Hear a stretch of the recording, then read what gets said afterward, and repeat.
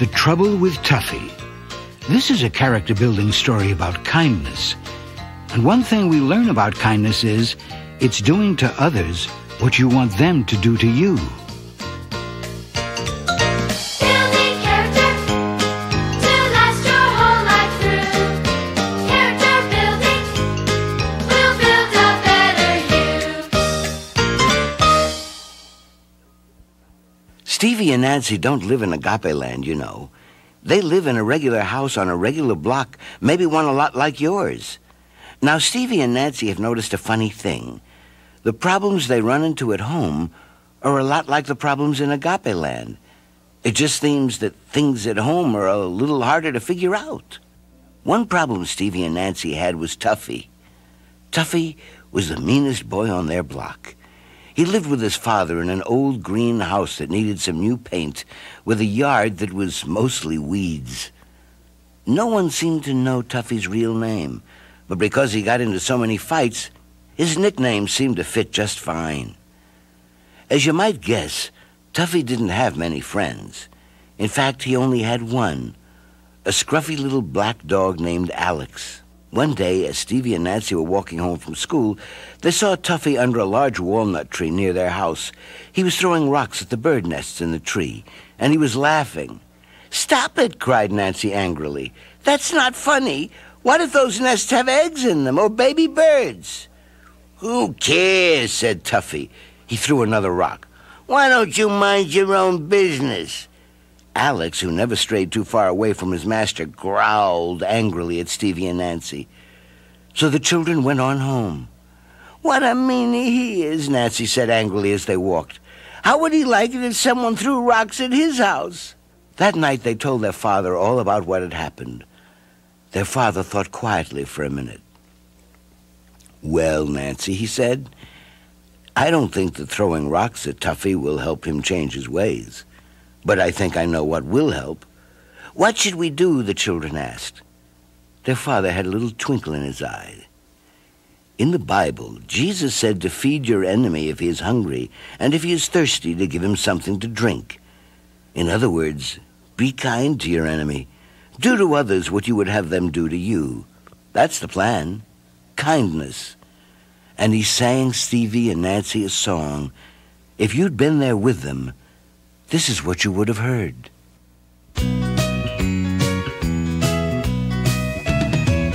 Do you want to know how to make love grow? Well, take a seed to start, plant it in a heart, then you water it some and give it lots of sun. And before you know it, love will start to grow. Let your kindness show, let your kindness grow. A little seed is all you need, you know. Let your kindness show, let your kindness grow. A little seed is all you need, you know. Now a seed can be many things you see, like a word you say in a friendly way. It's the way you share, it's the way you care, it's the smile you show, 'cause kindness makes love grow. Let your kindness show, let your kindness grow. A little seed is all you need, you know. Let your kindness show, let your kindness grow. A little seed is all you need, you know. Kindness is like a flower, you must water the seeds you sow. But it is the power of God that makes them grow. Let your kindness show, let your kindness grow. A little seed is all you need, you know.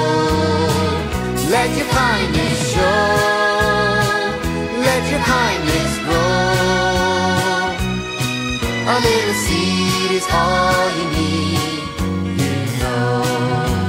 Let it show now. Kindness show. Yes. Let your kindness grow. Let your kindness grow. A little seed is all you need, you know. Let your kindness show. Sing it. Let your kindness grow. Let your kindness grow. A little seed is all you need, you know. A little seed is all you need, you know. You mean we should be kind to Tuffy? Stevie asked. Even after all the mean things he's done? You're exactly right, his father said. And so, Operation Kindness began. For the next week, Stevie and Nancy put the plan into action, but it wasn't easy. One day, Stevie offered to help Tuffy study for a test. Tuffy just laughed at him. The next day, Nancy baked Tuffy some chocolate chip cookies. Tuffy took one bite and pretended not to like them. "These are awful," he said. "I wouldn't even feed these cookies to my dog."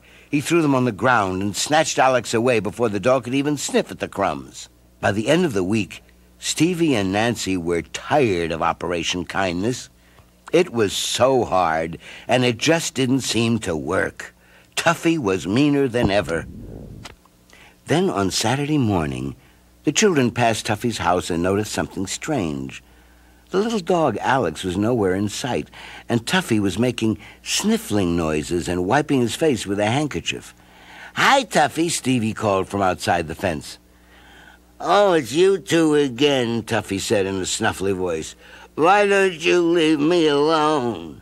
"Is something wrong?" Nancy asked. "No," Tuffy shouted. "I've just got something in my eye." "Where's Alex?" Stevie wondered out loud. "Alex, oh, he's just..." Suddenly, to the children's surprise, Tuffy began to cry loudly. They hurried into the yard and sat beside him. "The dog catcher took Alex to the dog pound," Tuffy explained between sobs. "Alex doesn't have a license, and I don't have money to buy one, and my father doesn't care." And Tuffy began crying again, and Nancy cried too, because Tuffy wasn't tough anymore, just sad and lonely. "Wait," Stevie jumped up. "I have an idea. We'll help you get Alex back." "How?" Tuffy asked with big tears in his eyes. "By working for the money, that's how," he declared. "Come on." And work they did. They mowed lawns. They pulled weeds. They washed cars. Finally, after many hours in the hot sun, they had enough dimes, quarters, and dollars. They bought the new license. Then they ran to the dog pound. There was Alex in his cage. When Alex saw them, he wagged his tail so hard it looked like it might fall off. When the man opened the cage, the dog jumped into Tuffy's arms and licked his face. Tuffy held on to Alex as if he would never let go. Finally, Tuffy spoke. "Thank you so much for helping me get Alex back. I'm sorry that I was mean to you before." Nancy thought for a moment about her chocolate chip cookies. "It's not always easy to be kind, but that's what friends are for, to help no matter what." "And we're friends, right, Tuffy?" Stevie asked. "Well, yes," Tuffy began. "I'll be your friend on one condition." "Why, what's that?" Nancy asked in surprise. "Will you bake me some of your cookies again? I really did like them, you know," Tuffy admitted. "Why, sure," Nancy said, and they all laughed.